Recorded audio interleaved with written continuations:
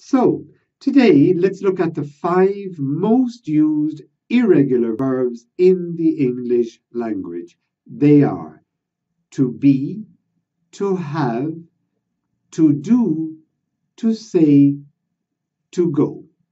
Now, let's look at these verbs individually and at the forms in which we use them. Let's start with the verb to be.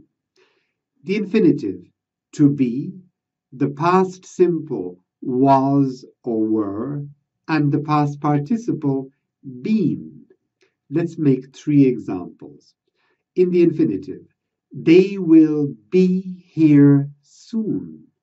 In the past simple, we were busy yesterday. We were busy yesterday. In the past participle, they have been here before. Now let's look at the verb have, to have. The infinitive form is have.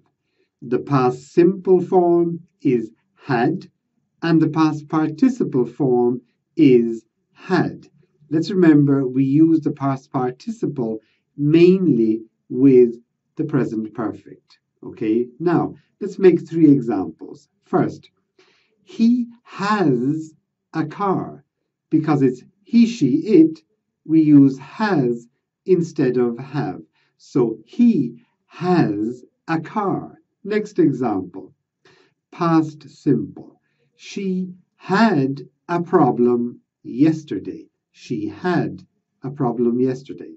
Now in the past participle, we have already had lunch. We have already had lunch, present perfect tense. So it's have, had, had. Now let's look at the verb do. In the infinitive form, it's do. In the past simple form, it's did. And in the past participle form, it's done. Let's see the examples. In the infinitive form, I will do my homework now. In the past simple form, a question. Did you see Danny yesterday? Question. Did you see? Now in the past participle form, which is really in this sentence the present perfect tense. We have never done that. So we have do, did, and done. Now let's look at the verb say. In the infinitive form, it's say. In the past simple form, it's said. And in the past participle form, it is said. Let's see the examples. A question in the infinitive form. What did you say?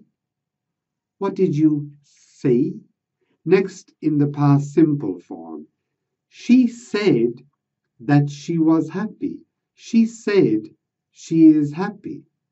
Next one, in the past participle form. I have said that lots of times. I have said that many times, lots of times.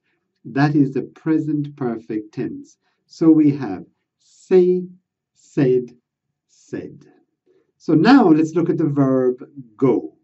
3 forms. The infinitive form, go, the past simple form, went, and the past participle form, gone.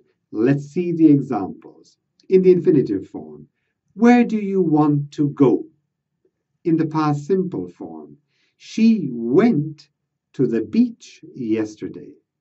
And now in the past participle form, which is the present perfect tense in this case, she has gone to the shops. She has gone to the shops.